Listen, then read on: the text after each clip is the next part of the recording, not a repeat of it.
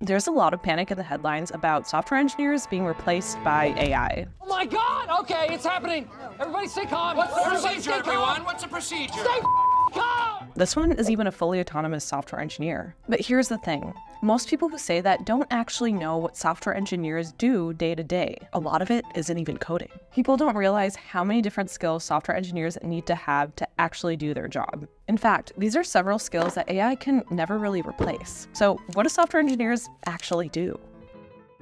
Can AI theoretically make you a better coder? Actually, it might make you a worse coder because it starts doing some of it for you. But can it like help you code faster? Yes. But will it help you code the right things? Will it help you understand what the business is wanting you to do? Will it help you understand if what you're writing is going to help you sell more of whatever you're trying to sell? Like, probably not, at least not now. Most of the digital products that exist have thousands of lines of code executing behind the scenes. This is the part that AI will help us out with, but we still need to understand technical details to be able to collaborate with the AI in the first place. Let's take the example of an online store. So this is an example of a full stack application. And on the left side, we have the client apps, which are the traditional UI. And on the right side, we have our APIs, which is the back end. Someone would use their username or password to log in, and essentially we would send a HTTP request to one of our microservices. And this is the identity microservice. So it'll have all the username and passwords, and we want to check to see like, okay, does that person exist in our database? If they do, we'll send a response back saying, yes, they're able to access the rest of our microservices. Then we'll send another request to view the catalog. So there might be products on this store, and the database itself will have all of the metadata for each product. And it'll then send a response back, which will show the actual images and the metadata for those products. And this code wasn't written in a day. It takes months of planning, collaborating with team members, and regular check-ins with product managers to make sure that the implementation is on track. Product managers will usually work with customers to get an idea of what features need to be created. Then they'll relay that information to the software engineers. The software engineers then take that feedback and come up with a strategy to actually build the product. So here's an example of a board that a senior engineer might set up after speaking to the product manager to understand what the customer wants. So here you can see that it's very much like any other project that you've maybe done in the past, where you have a to-do list, an in-progress place, in QA, which is quality assurance testing, and then the done section is for all of the items that are done. So here the senior engineer will actually create tasks. So it's up to them to design what features need to be done. It's up to them to also estimate how long things will take. So here, for example, we have implement feedback collector, add NPS feedback to wallboard, add analytics events to pricing page. These are all things that still need to be done on the team. Now in progress, you can see what engineers are currently working on. And so this also gives a good understanding of when you meet with your team, who is working on what and what stage of the process that they're in. It just helps organize the whole flow. All that being said, you're clearly going to have to understand how to design systems, how to code, work with team members, and how to solve problems that you've never seen before. So how are you supposed to learn all of that in a really short amount of time? Well, that's where I'd recommend Course Careers. Course Careers teaches you how to code and land a software engineering job. They offer career tracks such as software development fundamentals, front-end development, back-end development, among much more. Their platform is replacing the need for going through traditional schooling. You don't have to have a degree to become a software engineer anymore. Many of their graduates don't have previous experience or a degree, and they outcompete college graduates for jobs. And you guys, look at how many courses they have. There really is an endless amount of learning that you can do on the Course Careers website.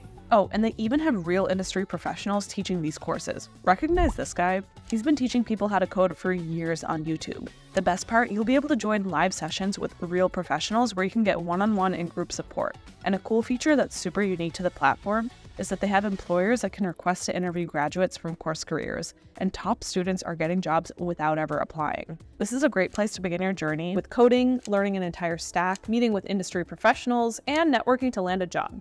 Everything that you need in one easy-to-use platform. You guys, Course Careers also has a free intro course, so if you click the link in the description below, it'll tell you how to get started right away. And you don't need any software engineering experience or a degree, so what are you waiting for?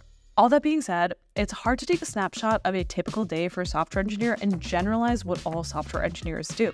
For example, I'm a mid-level engineer, so I'll dabble in system design, but I'll also work on implementation, maintaining infrastructure, helping customers when I'm on call, and attending meetings to stay up to date on team-specific conversations. Recently, I've been working on a solo project, which has been a lot of fun, but it also looks a little different compared to team projects. In the beginning of the project, or month one, most of my days involved researching and talking to product managers to understand how I would architect the project and what business requirements were needed. This involved talking to more senior engineers and discussing implementation ideas with them as well. Eventually, I had to set up a design review meeting where I went over my design with the team and they gave me feedback. Okay, so I won't be giving any actual work examples because that's confidential, but I'll walk through a typical example that you might see in the software engineering industry. Okay, so we're going to look at another system design diagram. Here, this is a banking system, so you can see that we have two different ways to interface with our system. One is by going through a single page application on your desktop browser or the mobile app. And usually for both interfaces, we're going to go to the sign-in controller first to sign in.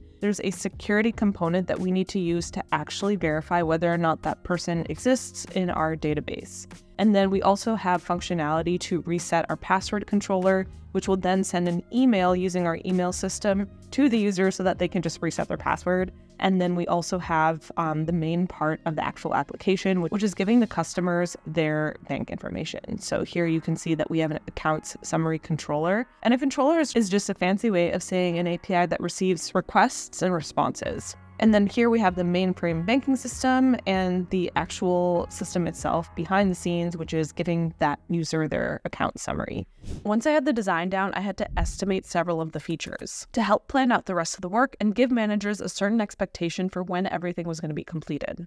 Okay, so this feature is estimated to take about 2 weeks with one software engineer. And then this next one, it seems like it'll probably take a week because we also have to consider the definition of done, which includes testing it, manually testing, make sure we're also requesting it to be. And finally, in months 2 and 3, I started the actual implementation process. Now, the implementation process is kind of a broad sweeping statement. There's a lot that goes on in between, so I'll explain. Part of it was just coding out the features, but a lot of time was spent actually debugging and troubleshooting things that went wrong, things that were unexpected. This will be a big part of your job when you become a software engineer too. I think people underestimate the amount of time that they will actually spend coding versus troubleshooting and fixing bugs.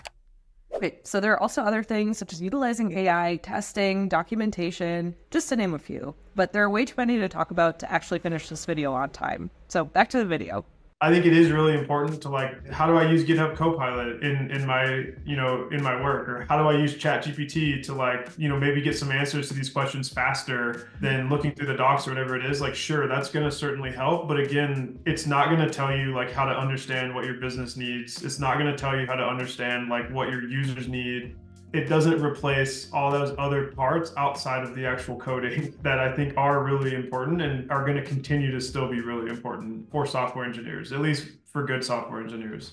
As I mentioned before, all of these things can't be created in a day. It takes months and sometimes even years to plan out a project and implement the entire thing while maintaining it for customers. At the end of the day, being a software engineer can mean many things, but the best way to describe the job is that you're a generalist and a detective. A generalist because you wear a lot of different hats throughout your career, and a detective because, as I said, a lot of time is spent troubleshooting, debugging, and solving problems that you just haven't seen before. So, good luck!